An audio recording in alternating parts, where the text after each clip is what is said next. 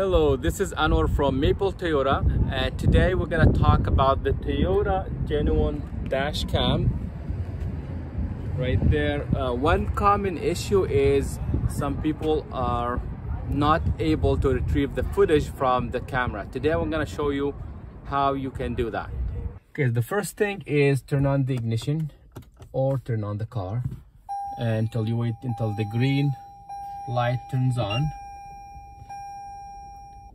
When that happens, you go to the settings to connect the dash cam to the Wi-Fi that it is coming from the dash cam itself.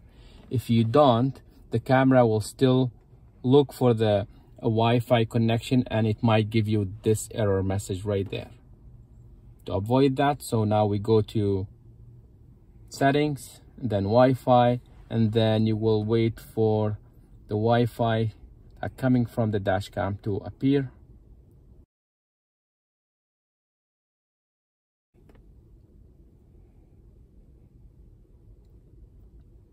So it will be in this type of name.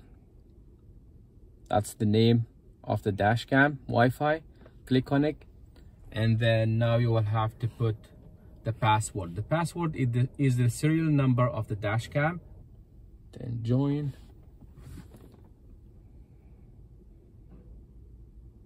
When it is connected, you go back to the dash cam.